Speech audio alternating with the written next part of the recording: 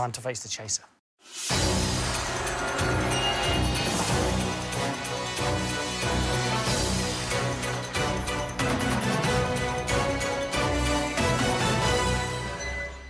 Good morning, Aspie Legion. My name is Thomas Henley and welcome to the Asperger's Growth channel. Today we are going to be talking about the Governess, the intellectual mastermind, Miss Anne Hegerty. Perhaps it's the Governess. They were going to name a hurricane after her, but it didn't do enough damage. Since the airing of the British television series The Chase, it has been entertaining households throughout the UK and adding to their arsenal of interesting facts and quizzical knowledge. Anne has recently come clean about her diagnosis with Asperger syndrome. I don't know about you, but when I saw this in the news, I was instantly drawn to it and I was really excited because it's not something that is often talked about in TV personalities. There is often a little bit of a stigma that's associated with autism, especially with people who are fairly older. In this video, I'm going to be diving deep into the personal life of Anne Hegerty. We're going to be learning about her views on autism and also some of her positive and negative experiences with being on the spectrum. All in this video, stay tuned.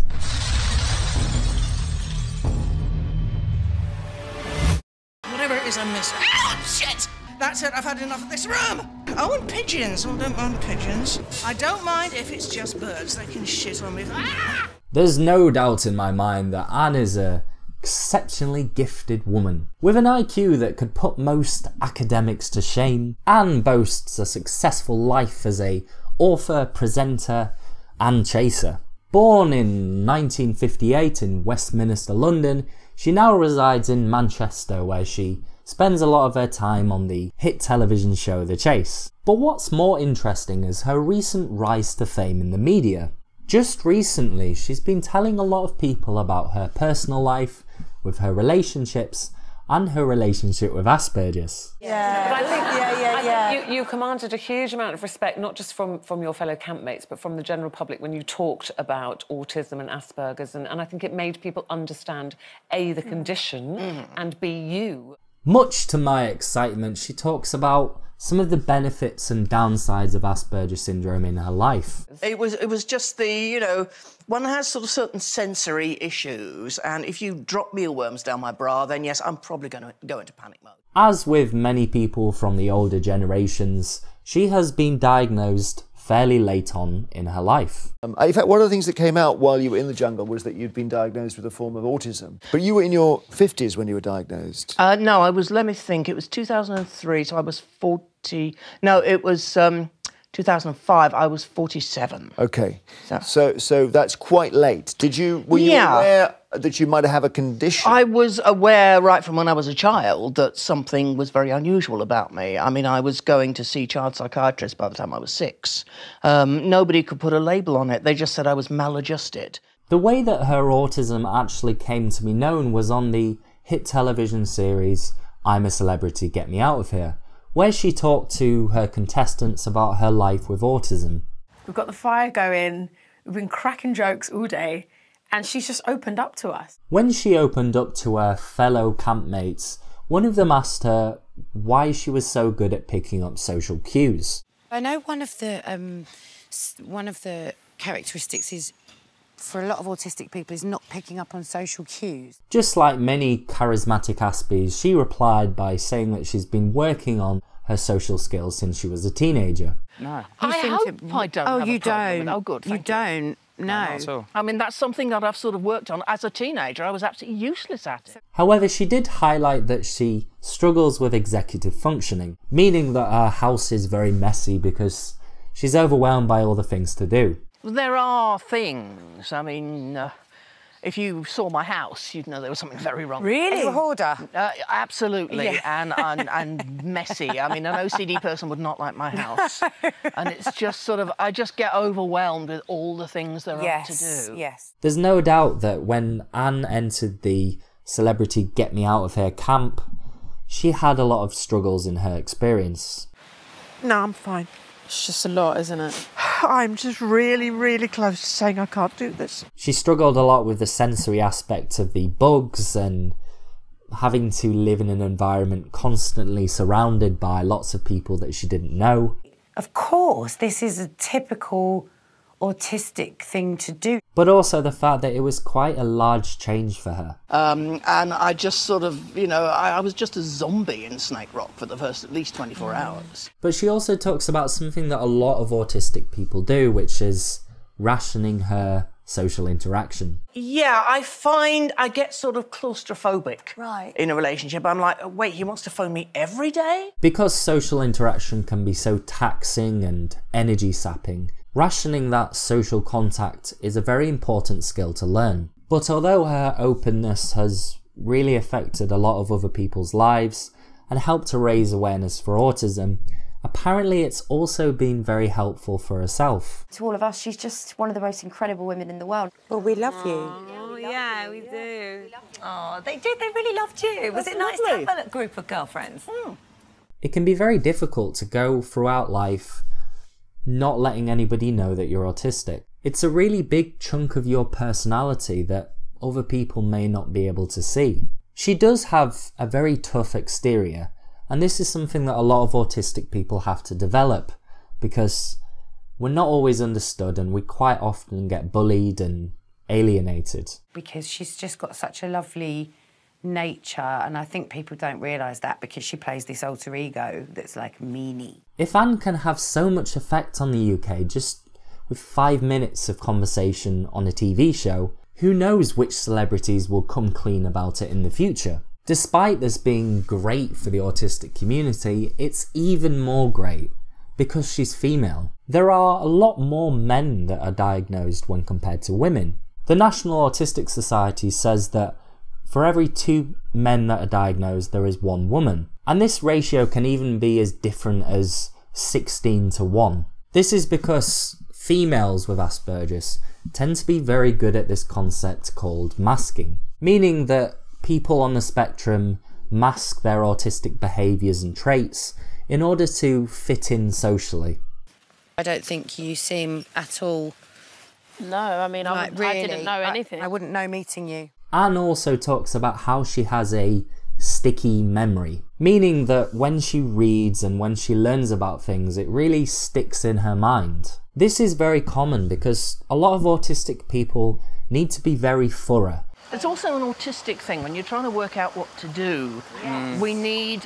What neurotypicals have is a thing called mirror neurons, so they can see a thing done and know how to do it. And I have to kind of line the mirror neurons up in my head and look, this.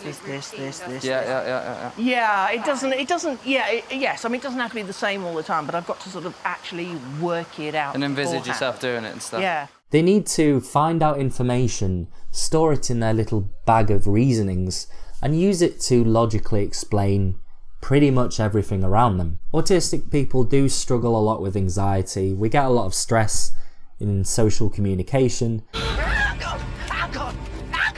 And because of this, a lot of the things that most people find quite easy, we find quite hard. She puts out the message that it's okay to know your limits and not cross them.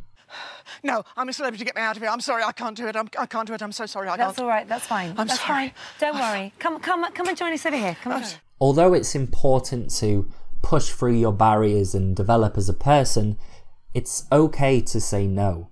And quite often that ability to say no is quite a sign of strength. There is an important message to learn from Anne. One of the reasons why she suspected that she had Asperger's syndrome and went ahead with a diagnosis was because she watched a documentary on TV about Asperger's. This highlights just how important raising awareness and understanding of autism is to the world. It allows people who had never really considered the fact that they're autistic an ability to recognise some of the traits that Anne shows and some of the experiences that Anne has and apply it to themselves. When you suddenly come up against a situation that you just, you know, you thought you'd imagined it and you haven't. People sometimes say that one of the problems with autism is a failure of imagination. We're not good at imagining outcomes. Right, we're not good at really being able to imagine what something is going to be like, even if we think we've done all the work we need to.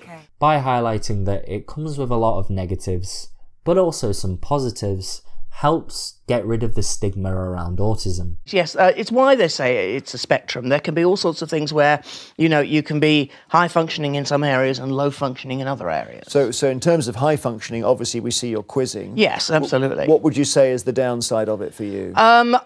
Just simply I'm very bad at just sort of organising just practical things. I'm sort of your absent-minded professor type. With all the heartfelt messages that have been pouring in for Anne from all corners of the UK, it's hard not to appreciate just how much of a difference she's made. You were very popular in there as well, as we've seen. People kept on not voting me off. What was that about? You lunatics! She has been a kind of autistic role model, a charismatic figure that has given a lot of people on the autistic spectrum hope about their future. I mean, if someone can actively go on TV and communicate and do it really well, why can't other people? After the 8th of March 2019, the Autistic Society actually reported a 70% increase in the amount of calls to their helplines. I believe that this news was incredibly important for the autistic community, meaning that people who have gone throughout their lives not really knowing whether they're autistic have watched Anne and realised that there really isn't a stigma around it anymore. I think we've made her feel really comfortable that now she's just sharing a bit more. Like every day we're like chipping away at that tough governess exterior, and we're seeing that, you know, inside she is the sweetest, most humble, just lovely, lovely woman inside. But with the wave of neurodiversity that's taking the nation by storm, hopefully a lot more people on the spectrum will learn to accept themselves, and hopefully other people will learn to accept them as well. Thank you so much for watching this video. This video has been a little bit different to some of the other videos that I've made in the past, and I just thought it was really important and topical to talk about. And there's a star. Excuse me, mate. Did you like the video? Make sure to click that little like button down there to get more of these types of videos. And if you want to see some more of my other content on autism and mental health, make sure to click that subscribe button and ding that notification bell. What was your reaction when you read about Anne's openness about Asperger's? Please let me know down in the comments and I'll be sure to read them and reply. And if you want to support my channel, make sure to head over to my Patreon page and have a look at that. Just give it a little gander, just a second, just please. Just please, it would help me. No, you're in my ear. That's horrible. That's revolting of you. And if you want to get up to date on some of the more personal things in my life, make sure to head over to the Twitter, Facebook and Instagram accounts over there. Go see them.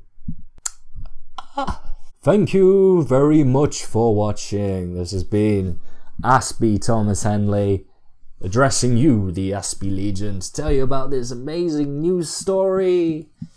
I know it's pretty late, but I felt like I should make it anyway. How are you guys feeling? Hope you're having a great day, and I'll see you in the next video. Goodbye, my friends.